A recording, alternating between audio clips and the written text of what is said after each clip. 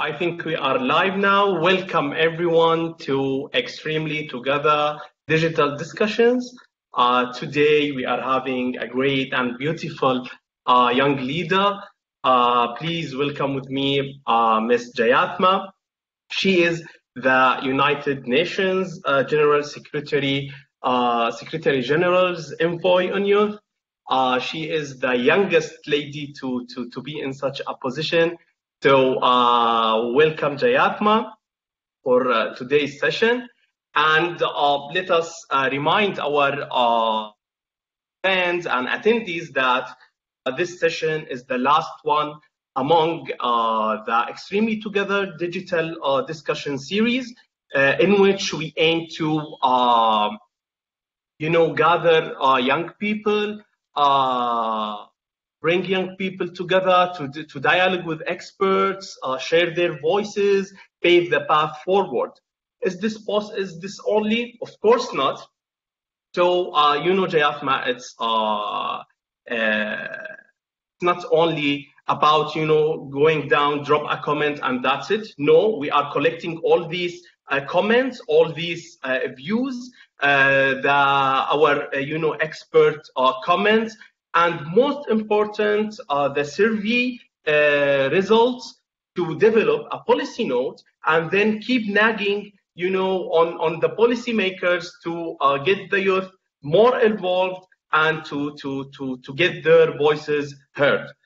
So please guys, if you are watching us through Blue Jeans, drop your questions in the Q&A button. If you are watching us through Facebook, please use the hashtag ET discussions and drop down your comments so that Jayathma will answer all the questions that are related to our topic today. And most important, if you didn't take the survey yet, take 1 minute, fill it in, support us, and let us get our voices heard.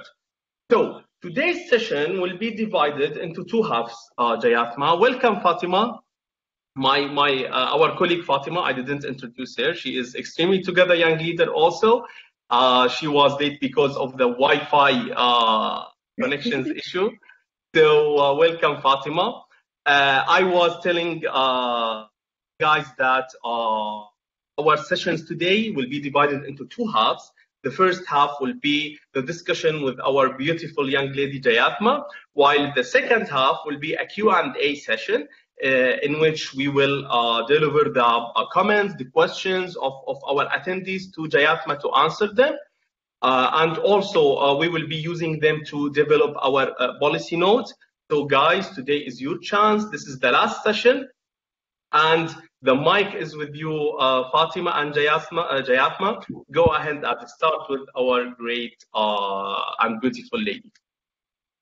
Thank you so much, Zaid. Apologies for being 5 minutes late to ET's digital discussions. My digital platform wasn't working. So as you can see, we are definitely live. A very warm welcome to our friend Jayathma and everybody who's watching on Facebook and Blue Jeans Live. So without further ado, I'm going to kick right off and talk about youth concerns. Jayathma, as the youth envoy, I'm sure you've had lots of young people's concerns brought to you over the course of this pandemic. And I wanted to give a bit of a background as to what ET has discovered during our first sessions with young people. We've been exploring with our participants the effects of the pandemic, how it is affecting young people's lives and their efforts to prevent violent extremism. And to that end, we ran a global survey, a global consultation to understand how COVID-19 has affected them. And chief among those survey results was that COVID-19 has exposed and fueled racial, socioeconomic, and gender discrimination. It has aggravated pre-existing inequalities and in many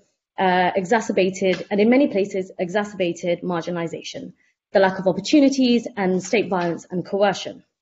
And I'm sure you're also aware that COVID-19 has provided fertile ground for extremist organizations to strengthen their presence and to take advantage of the uncertainty and fear that young people are facing during this pandemic. However, in addition to all of this and the misinformation that has been fueled by hatred and exclusion, the crisis of the system is also an entry point for deep, long-term transformation in which everyone can make a contribution. And this is a very collective challenge, which I'm sure you're very aware of. And you know what they say, I always tell Zaid this, if you want to go fast, go alone. But if you want to go far, go together, extremely together. So my first question to you is, I know you've also been consulting your wide youth network in this time of COVID. What are some of the key challenges that you've heard from the young people that you've spoken with in relation to peace and social cohesion? What is your biggest concern as Youth Envoy, and what do you think are the long-term effects of COVID on peace and social cohesion? Fantastic. A tough one, but Thank you. It's definitely $1 million question, but I'll try to answer it to the best of my ability. First of all, good morning, good afternoon, and good evening to everyone, to both of you, Zaid and Fatima, but also to all of those who are watching us from around the world. I hope you're safe and you're healthy and you're taking care of yourself and others around you. It's certainly not been an easy time for any of us. I think every one of us have been coping differently with the pandemic and its different short-term and long-term outcomes. But it's been really inspiring to see young people coming together, as Fatima said, to use this opportunity as an entry point for transformation. So I really congratulate extremely together and all of you for gathering the troops and really also coming together to hold us, because part of me thinks I'm part of you, and another part of me is a part of the UN. So you're really definitely also, one. you really also gotten us to join your force and support you, but at the same time as institutions to hold us accountable for the work that we are doing at this very crucial point of our history. In terms of the concerns, Fatima, I think the concerns that you and I and Zaid have as young people living in very uncertain times has been very real for young people around the world. Those who are in the informal economy, those who are unemployed, those who just graduated, have been really facing dire situations and dire circumstances.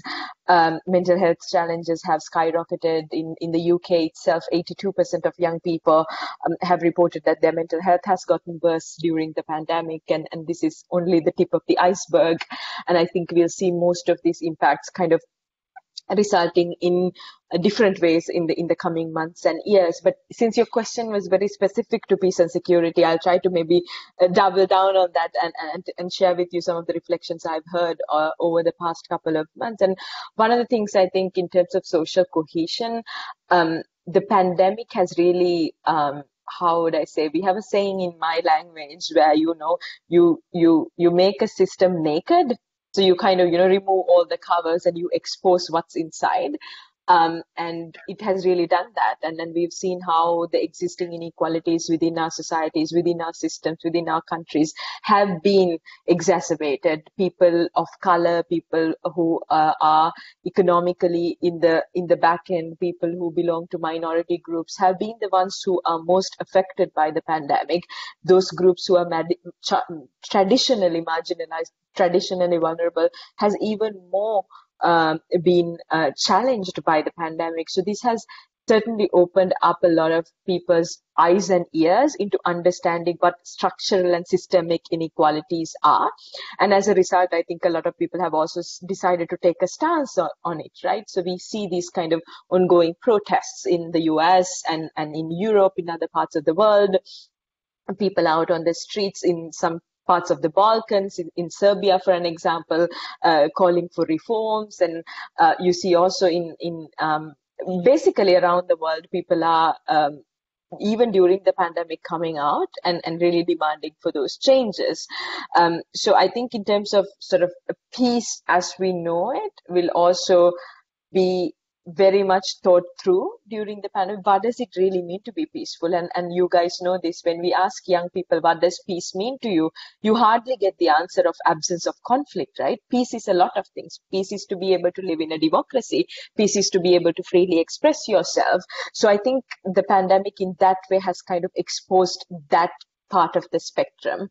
And secondly, I think we have also seen what bad leadership can do. Many of our, very sort of stronghold countries with sometimes strong man leadership are not really showing the leadership that we need to see with empathy, with truth, and with decisiveness.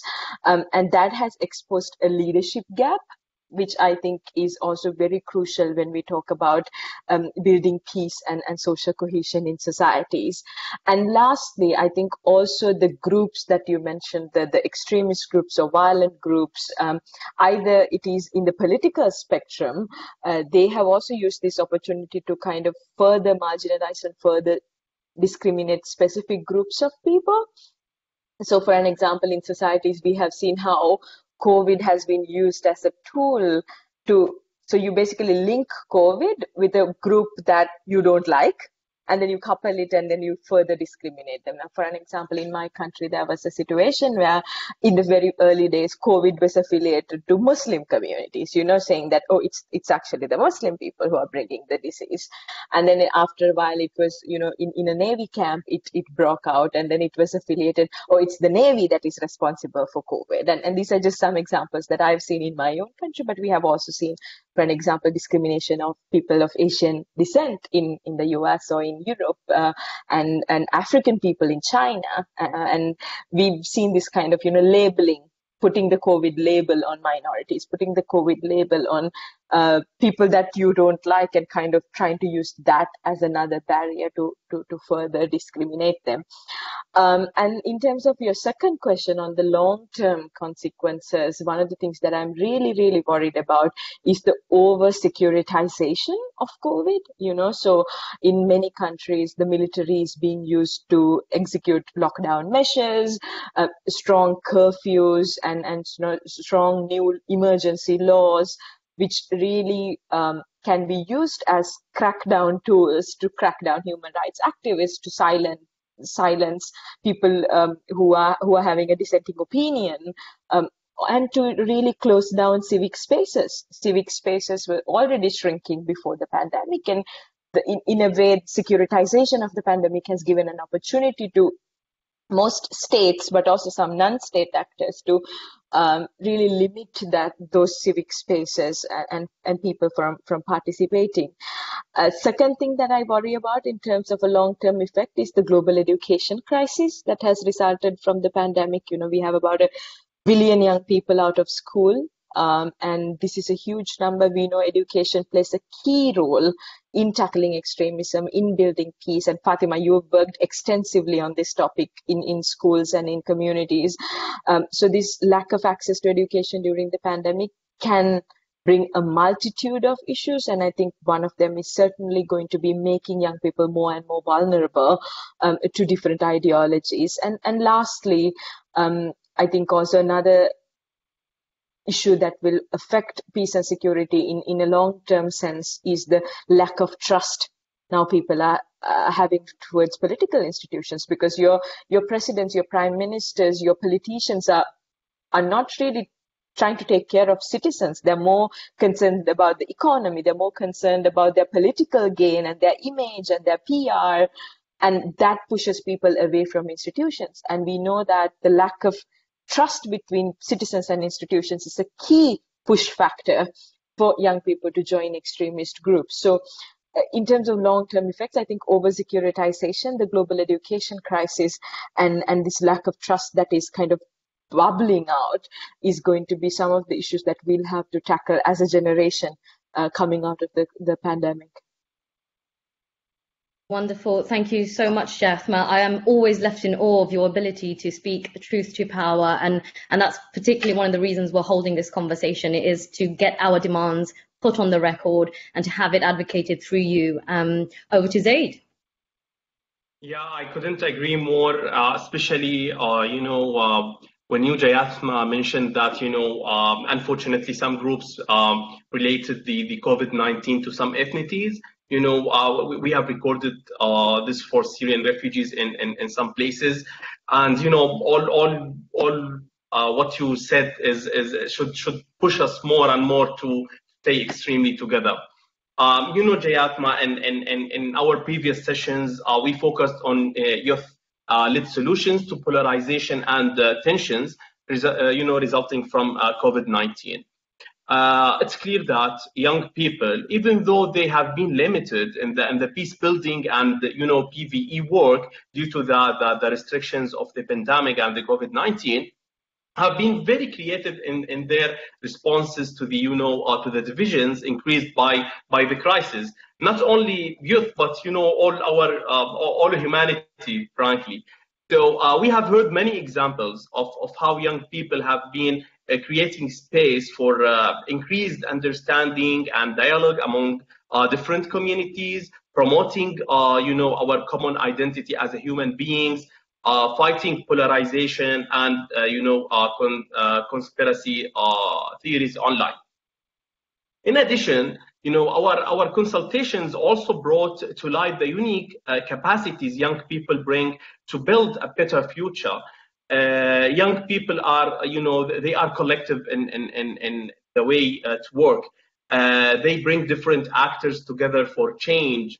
Their spontaneity also makes them more agile to respond to such, a massive disruption in our social and economic relations. And in this occasion, I want to ask you, we have been focusing on youth-led initiatives. What about our other ages? What, from your position and work, what good examples you have for us, that will inspire us more and more? And also, I want your view on how youth ideas can lead to intergenerational processes of change.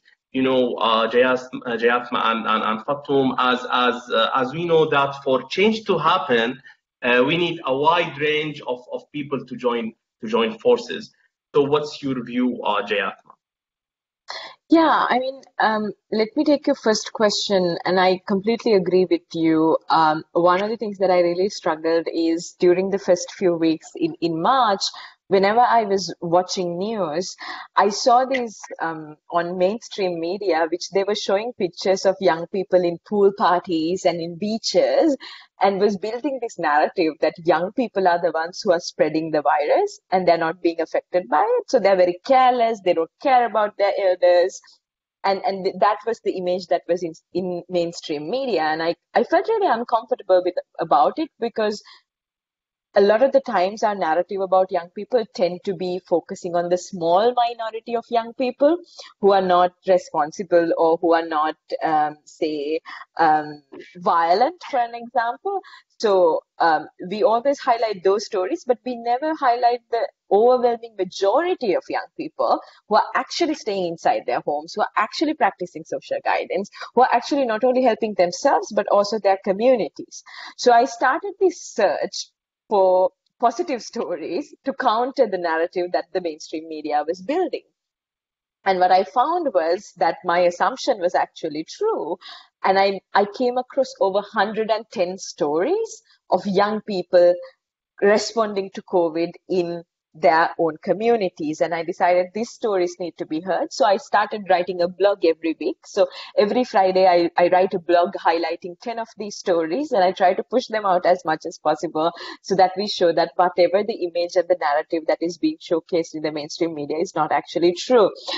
I think one of the real example for that is you guys. You're extremely together is working on, say, PVE or CVE, protecting young people from violent extremism. But when COVID hit, you guys actually wanted to respond to COVID and find opportunities within this pandemic to bring your message across, right? And that is exactly the kind of creativity, and that is exactly the kind of innovation we see around the world. I'll give you a few examples. There's this amazing young woman called Women Muganda. I think she should be part of Extremely Together. So if you guys haven't reached out to her already, I highly recommend.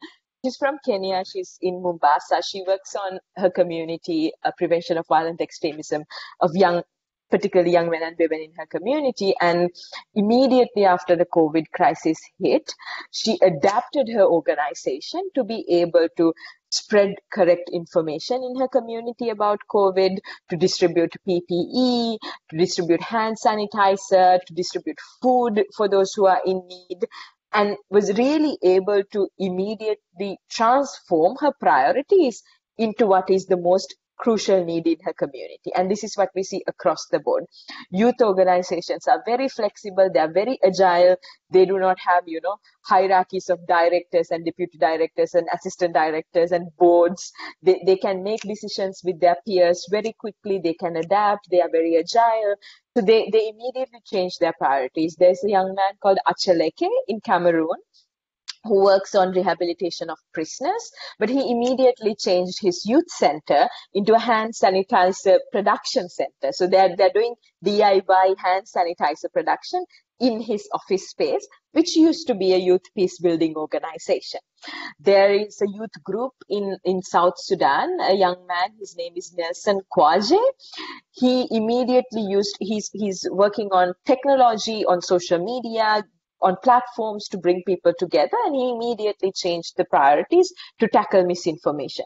They brought together the influencers in South Sudan and the UN and other news agencies and created a WhatsApp group, immediately checking and verifying news before anything was posted on their platforms. So this is another example. The Youth Peace and Security Coalition in Jordan also started, putting their other projects aside and immediately responding to protecting young people, disseminating information. We've seen young refugees doing the same in the Kakuma camp, in the Kutupalong camp, and in many other places. So if you're interested in being inspired by these stories, I highly recommend reading my blog. It has every week it has 10 blogs, 10 stories featured, and we also did 2 special editions on young LGBTIQ activists and young refugees to show how they in their own communities also try to stay resilient, try to inspire others to be resilient, and really responding in the front lines to people who need them. So I think if we look at examples and experiences, there's plenty and there's many, but as usual, young people are doing this with minimal resources, like zero budget and no staff and no office space, like all of us, like how we started our work, right? And I think what needs to come out of this pandemic is, and I've been advocating a lot on that, international community has to also reconsider their funding priorities, because we have seen very clearly whenever there is a crisis, it's not the UN, it's not the big NGOs that really make a difference in the ground. It's the youth organizations, it's the women's organizations, it's the community organizations. So if you want to have an effective, immediate response, it's those organizations that you need to empower. So more resources and more support and more basically platforms for those grassroots youth-led organizations to thrive is one of the things that I would really like to get across today while sharing those really great examples. That I would say also opens up the conversation into the second part of what you were asking, Zaid. What are the different stakeholders can do, and how can intergenerational leadership come into play? I think obviously compared to say 2010 or 2011, when I started working with the Youth Council in Sri Lanka and kind of made my way into the youth space, compared to that, we do have a lot of, I would say, dialogue right now among the different generations. But I think when it really comes to translating those dialogues and conversations into concrete action and concrete policy, there is still a very big gap. In certain countries, we've seen youth parliaments or youth advisory groups or these kind of different structures. Some of them actually mainstreamed into the formal processes, but some of them a bit ad hoc. But I don't think we have yet figured out what exactly that intergenerational co-leadership means. Obviously, the benefits of having intergenerational co-leadership, I think everyone understands, everyone knows. By engaging young people in conversations, in making decisions, in implementing programs, you're also creating ownership for future generations to, take forward all of the good things that are being done today. And on top of that, young people do have a right to participate in decisions that affect our lives, right? But in terms of really institutionalizing that and getting that across, I think we still haven't really found the right No, I take that back. I was going to say we haven't found the right formula, but I think we have found the formula. It's just, I think, the lack of political will on the side of many times institutions and political leaders that prevent young people from actively participating.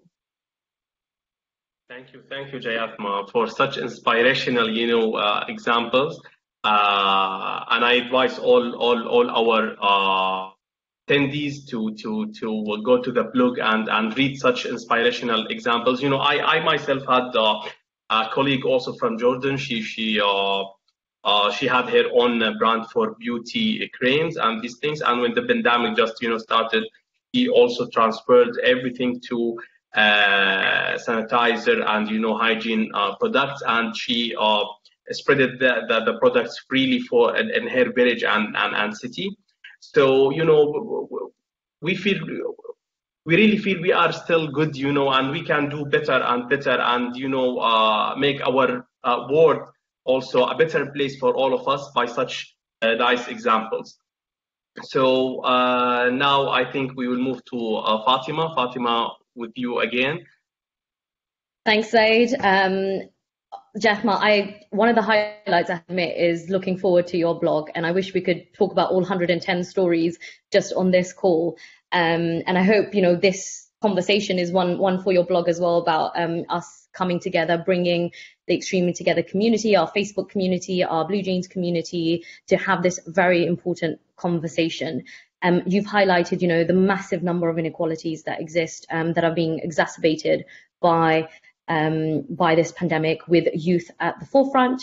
The long-term impacts will absolutely be generational. Every conversation I've had in the PBE space has been that actually the recovery from COVID will not be months, it will be years, and if not decades. So, we're having this conversation now, but in 10 years' time, when we're in positions of leadership, I would definitely like to look back and hope that we don't fall victim to some of the mistakes of present leaders that you've highlighted. So I very much welcome that intervention. I want to move on to talking about that gap that you mentioned, about young people being dynamic, being fluid, and being able to move one day from a peace building organization to a PPE production organization. How do we translate our activism and our dynamism into opportunity? This crisis, I said earlier, within crisis there is always opportunity. I definitely want to look on the positive side of things. So how can we shape the world that we want, where we're clearing the structural discriminations and inequalities that we're seeing? And I know for a fact from the young people that we've been talking to that young people are coming up with recommendations to put to their leaders.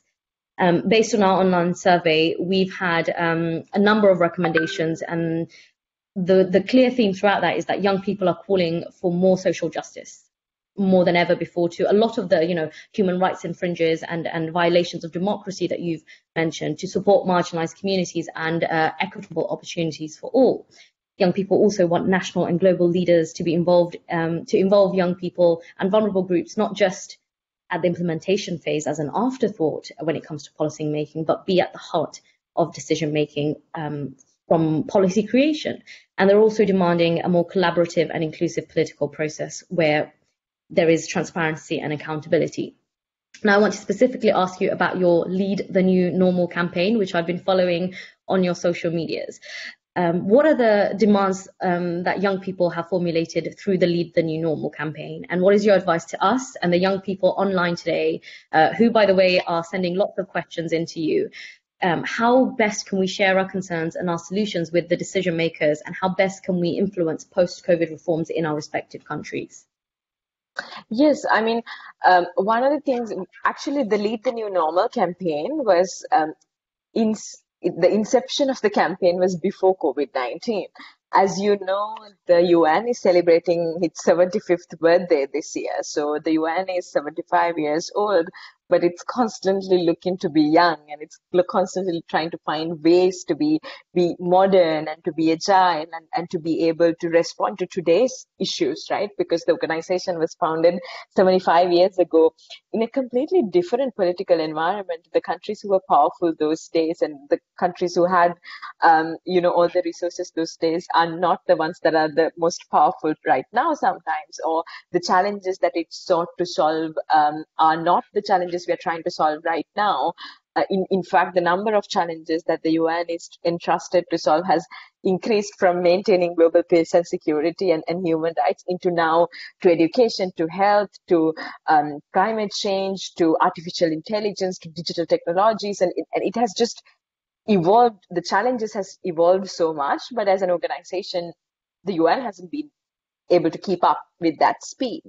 So what I wanted to do through the campaign was to really spark a conversation about the relevance of international cooperation and multilateralism as the UN celebrates its 75th anniversary, and get young people to contribute to actually giving ideas and solutions as to how this system can move forward with reforms and with changes that are quite essential for today's world. But then COVID hit us all by surprise, and we kind of had to rethink what that priority is going to be, and we thought we'll immediately ask young people how, exactly as both of you said, how can we use COVID-19 as an opportunity really to bring about that change we anyway wanted to bring to our old bureaucratic hierarchical systems, right? So we asked young people to submit their ideas, and we've got tens of thousands of submissions through videos, through essays, and so on. So I asked my team to summarize some of those points. So I wanted to not paraphrase them, but to tell you, like, in a very raw manner, what some of those ideas were. One of the key ideas that came across was that we need to reinvent and rebuild a world for all people and our planet at the core. Second was skilled leadership, political will, and collective leadership. I think a lot of this you also mentioned that were the results of the survey, and you can really see a lot of parallels here. Third was not to violate human rights. Fourth was we must prioritize a sustainable world as we rebuild communities and economic systems. So returning to local food systems, supporting green renewable energy, clean air and clean water to protect people from some of the risk factors, not just related to COVID, but also climate change. Underscoring international coordination and the best available science, universal healthcare and equitable access, mental health services, promoting equal access to essential services for young people, in particular the diverse intersectional youth identities such as young refugees, young migrants, LGBTQI young people. So these are some of, in the broad strokes, I would say, the key asks that we received from young people when we asked, what does leading the new normal mean to them? And I think here you can draw a lot of similarities to the issues that we discussed before and came through your survey as well.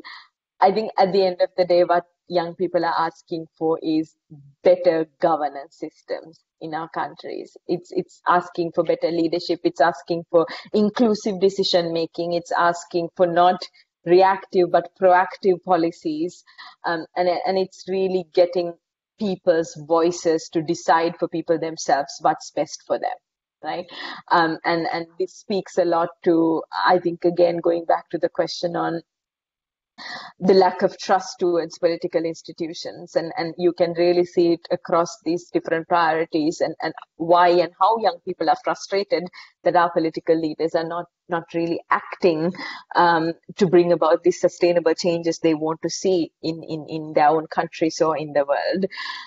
So yes, I see a lot of parallels between the submissions that we have received and you have received through your survey, and I think this also gives us it strengthens, I think, our priorities and our key asks, and really gives legitimacy and credibility to the policy papers that you guys will put together, and validates that this is actually what the wider group of young people in this generation requires and demands from our leaders of today. Wonderful. I'm so glad that actually our findings match yours, and it provides robust data that young people care. Our demand to our leaders is that, if you cannot step up and serve the needs of young people, then you must step aside. In that vein, I will be very cheeky and ask Jayathma on the spot we're putting this policy note together. We would welcome your support in making sure that it gets in front of the UN Secretary General and the relevant stakeholders to make sure that we can advocate for young people's voices at some of the highest levels and circles in which you operate. You can say no, but I'm still going to ask. You can count on my full support. We can, I will definitely, once you send me the paper, I will send it to the Secretary General and the leadership here at the UN. But also I will help you map out some of the key events that we will be also having throughout this year. For an example, in September, we will have a youth plenary to celebrate the UN 75th anniversary. And there are some strategic opportunities that I think you can also use your policy paper as an advocacy tool to again make these very valid recommendations. Fantastic. You heard it here, guys. Commitment from the UN Youth Envoy herself. Back to you, Zaid. Yeah. So great news. We look forward for Jayathma's support always. So Jayathma, we still have a lot of points that we want to discuss, but unfortunately, the first half of the session is done, and now I think we should give the right to our attendees to ask. So guys, please, if you are watching us through the Blue Jeans, drop your question in the Q&A. And if you are watching us through the Facebook, please also drop your comment, question, and use the hashtag ET discussions. And Fatima, I think the first question is directed for us extremely together. Is from Sarma Sheikh. He's from Pakistan, and he is asking, he wants to know more about Extremely Together and the workshops we are doing.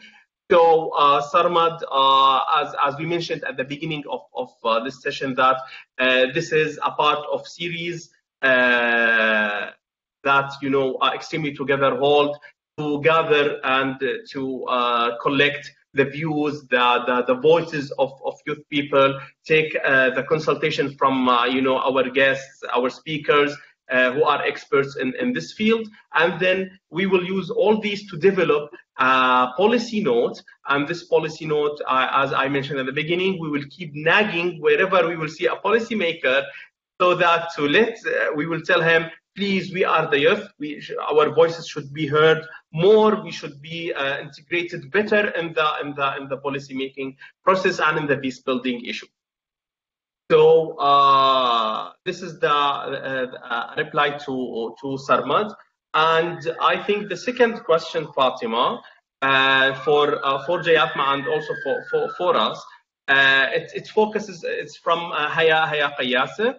It focuses on the or what's the view from your side, Jayathma, with the current, digital transformation and, the robotic automation and blah, blah, blah. So this maybe will lead to lesser or less job opportunities, especially for youth.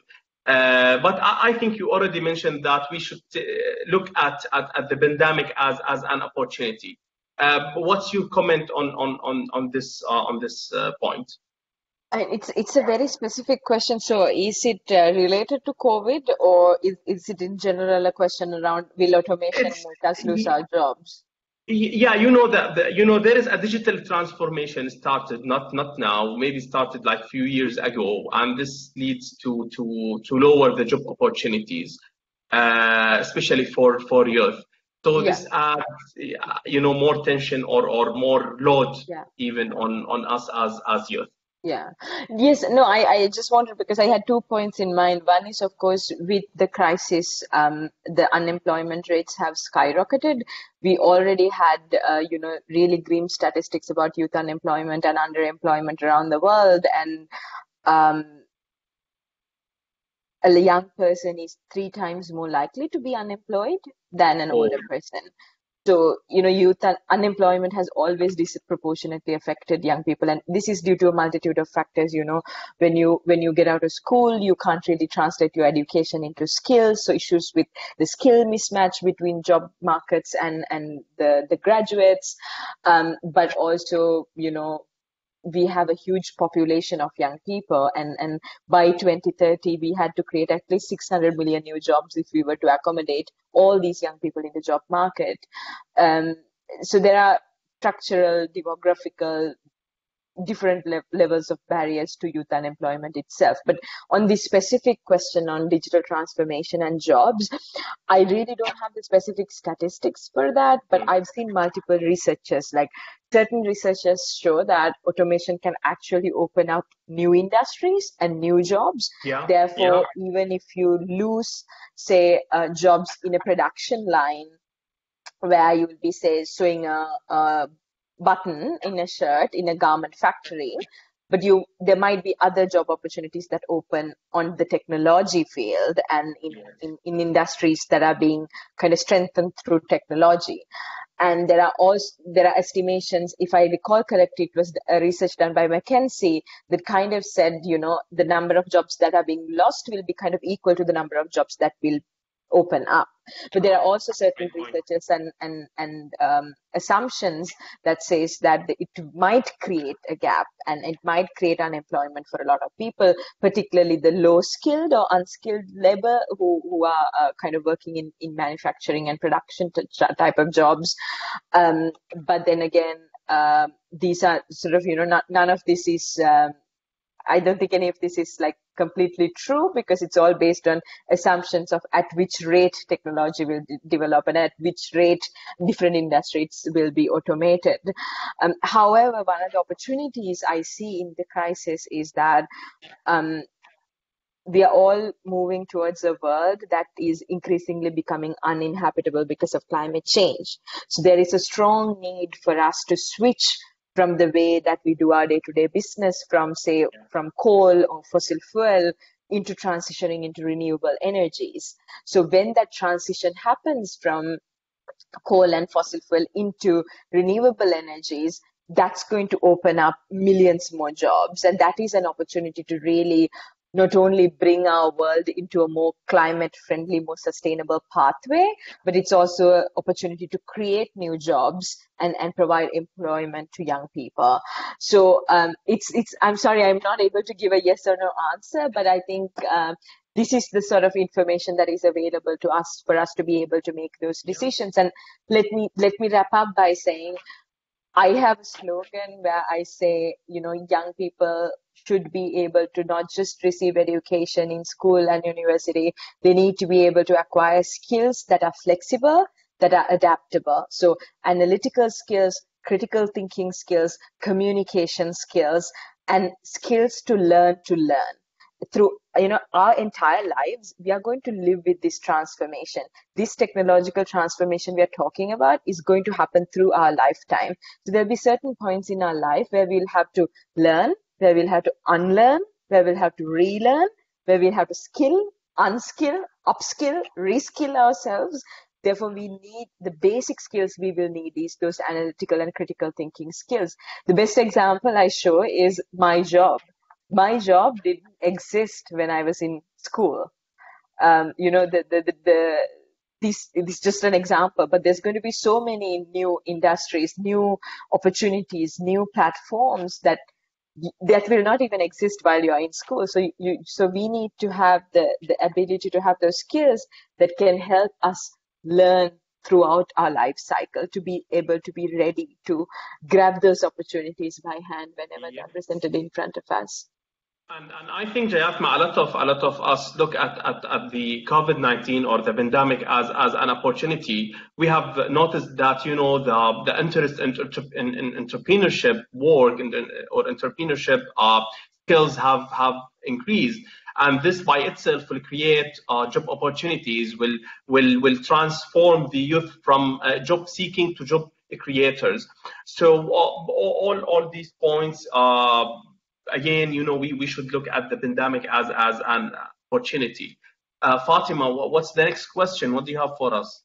I've got a number of questions, but I'm conscious of time, so I will try and combine a couple of them for you, Jayathma. But on the education point, personally, I'm very invested in making sure the equality of opportunity through education is there, and the removal of social barriers or barriers to entry is there. So thank you for highlighting that. I know you've had a very busy week, and from Extremely Together and the all of our participants today, we want to congratulate you on passing the 3rd Youth, Peace and Security resolution in the Security Council this week. To your hard works for leading us there. Thank you so much. One question is around specifically the resolution that passed this week. For those of you who don't know, it is Resolution 2535.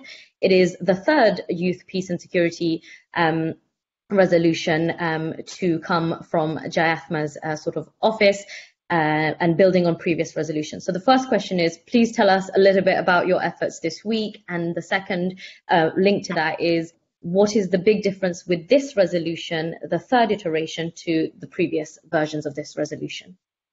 Thank you very much. This is my kind of question. I'm a bit of a UN nerd. So whenever somebody asks me about like, what is the difference between this and that structure and this structure, I love to brag. So get ready.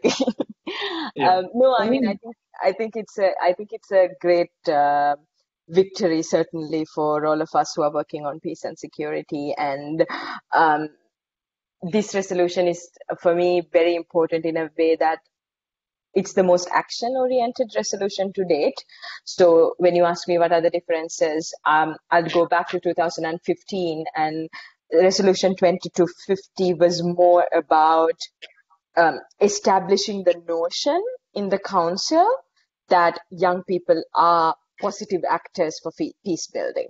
And, you know, all throughout the narrative was that young people are part of extremist groups, mostly young men, and young women are victims. And this is the kind of narrative we've seen through the council's deliberation over the past decades. And 2250 resolution really did a good job in terms of anchoring in the council young people as positive agents of change and positive peace builders. That resolution also laid the foundation and the principles of what it means for young people to be engaged in peace and security conversations. So the 5 pillars in the 2250 resolution: protection, partnerships, prevention, disintegration, reintegration, and participation are considered the sort of the 5 pillars of which youth, peace and security is built on. So if you ask me, I would analyze 2250 as a more normative resolution, which really highlights the principles of engagement of young people. And then the 2250 resolution called for a study on what it is to reaffirm that notion and that narrative, to do a study on young people and peace and security. So there was a progress study done by an independent author called Graham Simpson. Some of you might have been with you guys, and you can go and read it. It's called The Missing Piece, and it's about it's a huge study that we did across I think more than 4,000 young people were involved in the consultations itself. Very extensive process, and really analyzing what does it mean to be a young peace builder on the ground. And it cuts across the 5 pillars in the 2250 resolution. So 2419 came after that study was presented to the council. That progress study was presented to the council, and the council took it up and said, we welcome this study, and then laid out another step towards this process, asking the Secretary General to submit a report on youth, peace and security.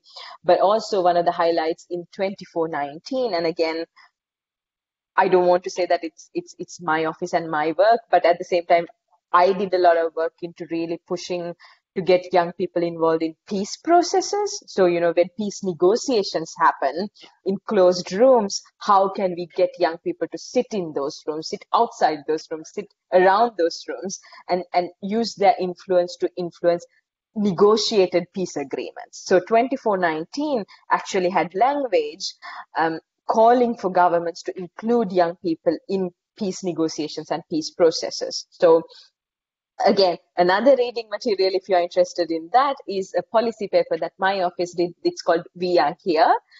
We interviewed about 40 young people who have somehow been involved in a peace process, and collected their experience and their challenges and their opportunities, and really laid out what needs to be done to meaningfully engage young people in peace negotiations. So after that, the Secretary General's report Secretary General's report was completed, and the Secretary General and myself, we presented the report to the Council this year in April. And the report had some very concrete recommendations, also building up on what the missing piece said, but really giving some strong recommendations to both UN and governments when it comes to advancing this agenda on the ground. The best thing about the new resolution 2535 is that it gives that those recommendations in the Secretary General's report, most of them have been incorporated in this new resolution. So for an example, it calls for the UN's political and peacekeeping missions to have dedicated capacities for youth. So youth focal points, so youth advisors. It is asking the Secretary General to develop a protection guideline for young activists, particularly for young activists working on peace building, because we've had the experience where young people would come, they would speak at the Security Council, they would work with the UN mission in their country, and because they are affiliated with the UN, they face retaliation from their government or from armed groups or different groups in their countries. So the protection of young human rights activists for working with the UN, but also doing important work in their communities. Third, and the most important thing is, the Youth, Peace and Security agenda always went from one resolution to the other. We had 2250, then we have to look forward to 2419, then we have to look forward to another one, just to keep the topic in the Council itself, in the Council's agenda itself. Some of you might know, not all member states believe that youth should be a topic for discussion for the Security Council. So for me, the biggest achievement in this resolution is the Council calls for a report by the Secretary General every 2 years. So we don't have to no longer wait for a new resolution every year to give that mandate to the Secretary General, but this resolution kind of gives that mandate to the Secretary General until it's ended, to continuously update, report progress to the Council on the implementation of youth, peace and security. So when the Council gives a very strong implementable mandate like that to the Secretary General, and then on OP16 you will see that there is also a specific mandate to my office to strengthen the coordination within the UN and also track the implementation progress. So when the Council gives you the mandate to do that, then it's very, I'm not saying it's very easy, but it gives me and those who are working on youth, peace and security within the UN a lot of space to hold those who are responsible accountable, because at the end of the day now, every 2 years, they have to report back on progress. So these are some of the things that I really, really value in this new resolution, and I hope that this will be also a huge entry point for us to have some difficult discussions that we have been trying to have in the Council and beyond. Another important point, it's also reiterating the point that I made earlier, calling for direct investments to youth peace building organizations. So we can also use this as a hook to get more funders, to get more governments to actually put their funding into strengthening youth peace building organizations, because most of the youth peace and security work right now is done voluntarily. Like most of you know that even my office and the work we do, nothing is funded by the UN. So we fundraise and we find the resources to do the work that we do. And this gives us also that space to do that fundraising and to really get the donors on the table to be able to put some money where our mouth is and advance the agenda.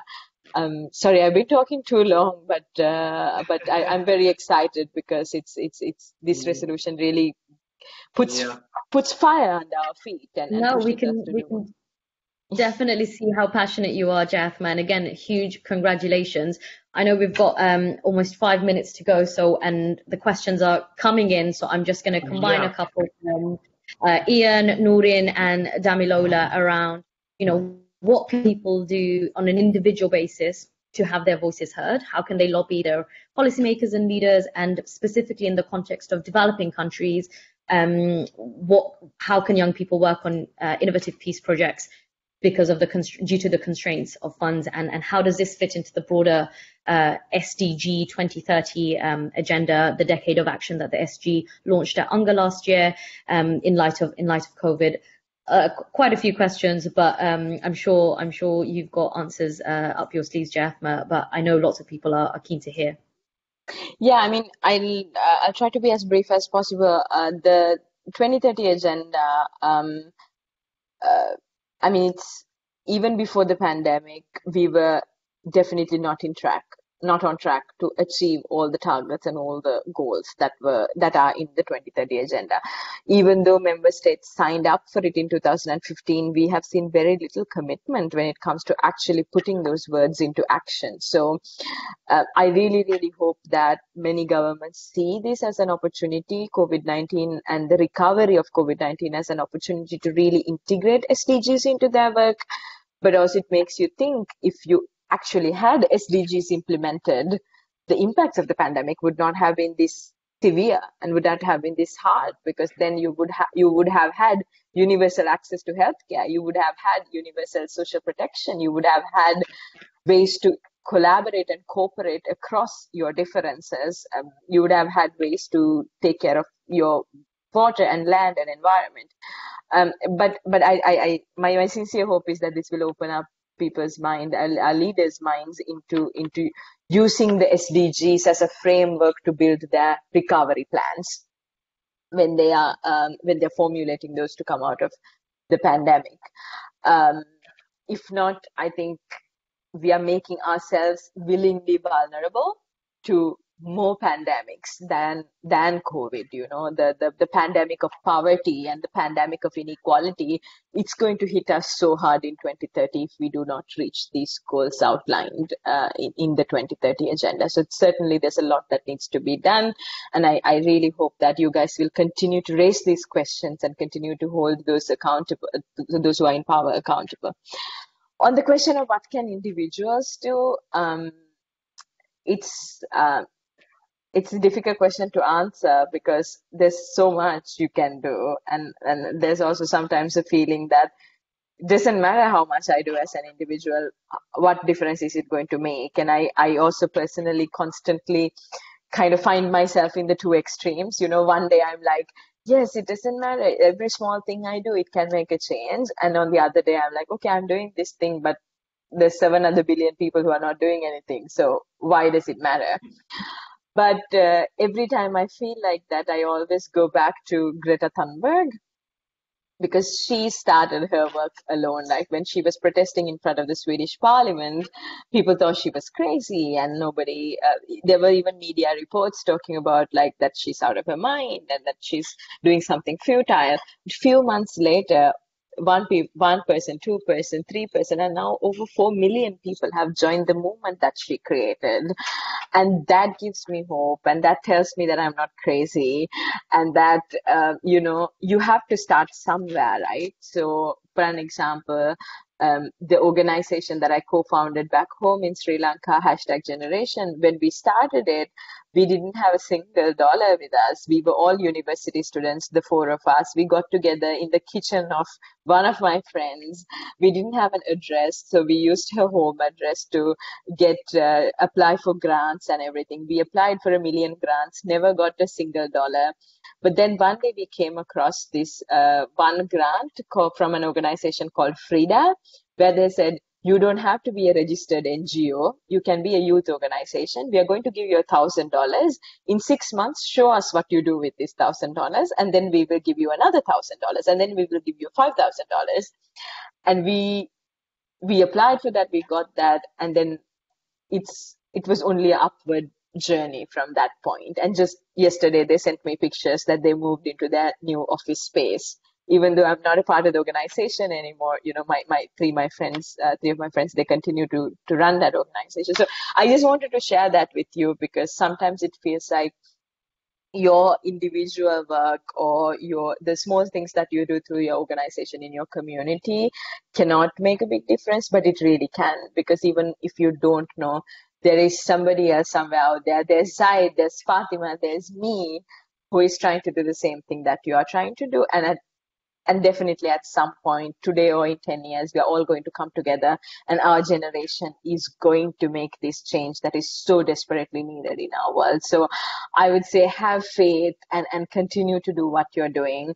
And those of us who have access to these platforms and institutions, we will continue to try to dismantle this discrimination from within the institutions, and try creating more and more spaces for you and your peers to be able to do your work most effectively.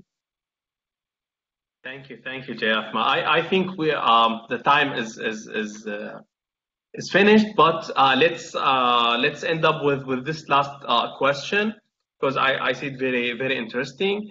From Karen, she's saying, like, do you also have a series of concrete good practices from decision makers about inclusion of youth on your blog? And the second part, are there some you succeeded to bring to act concretely? Sorry, what is the second part? Are there some examples or those some examples you succeeded to bring to act? Right. Okay. So on that question, one of the things that I've done is to work with a number of partners on the SDG implementation and looking at how young people are involved in SDG monitoring and follow-up and reports that you are asking for in the question. Please read the paper Believe in Better. We launched this paper a couple of weeks ago, and this is an extensive study we did with young people, looking at how in their own municipalities, in their own townships, in their own countries, how they contribute to SDG implementation and monitoring and review. And what's interesting there is sometimes you have young people working from within institutions, so you can see young people being part of the voluntary national reviews that governments are doing on the SDG implementation.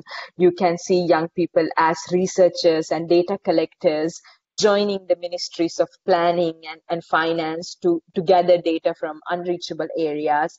You can see organizations like the Girl Guides or the Scouts partnering with ministries and government institutions to analyze that data, to raise awareness about the SDGs and bring a different dimension and different perspective into the work that the government is doing.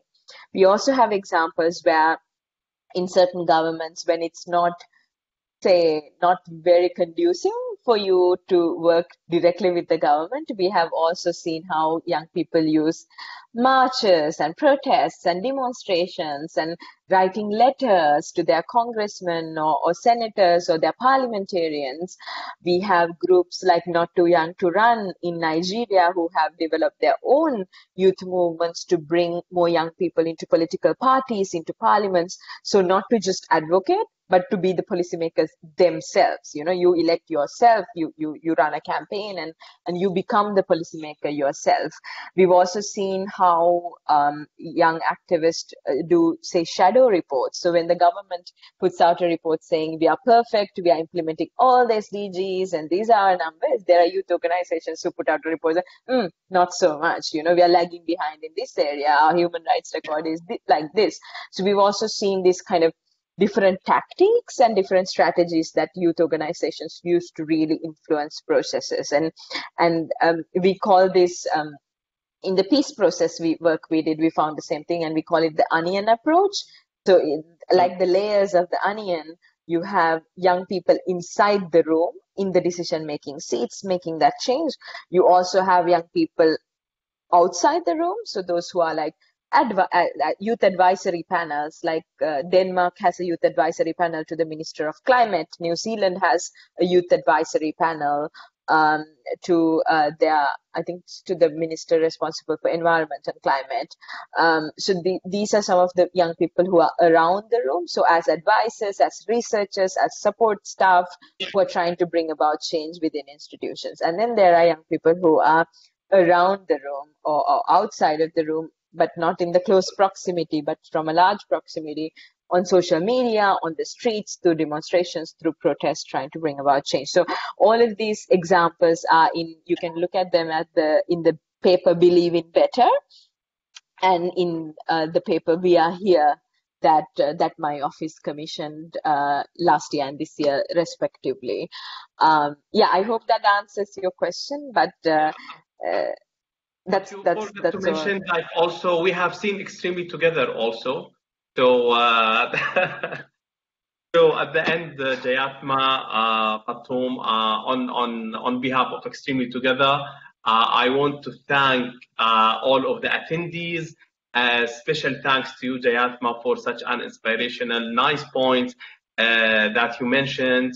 And for our attendees, please, if still you didn't take the survey, the online survey, click on the link. Go ahead, it's going to take a minute from your time, but you are going to support us in the development of the policy note. The last word with you, Fatima. Thank you, Zaid. And I love that you lovingly have told everyone that your nickname for me is Fatum. So thanks so much. I'm a serious PBE activist.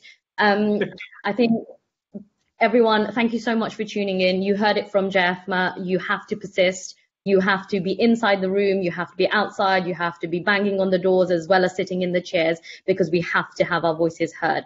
And on that note, I want to express our deep thanks to Jayathma and everybody who's tuned in for not just today, but the Extreme Together digital discussion series. Thank you for your questions. I'm sorry we couldn't get through all of them, but we only have Jayathma for a limited time. So with that said, Zaid and I have been Extremely Together. Jayathma has been the UN Youth Envoy. You've all been brilliant. So thank you so much. Stay safe, stay healthy, and have a good day. Thank you, everyone.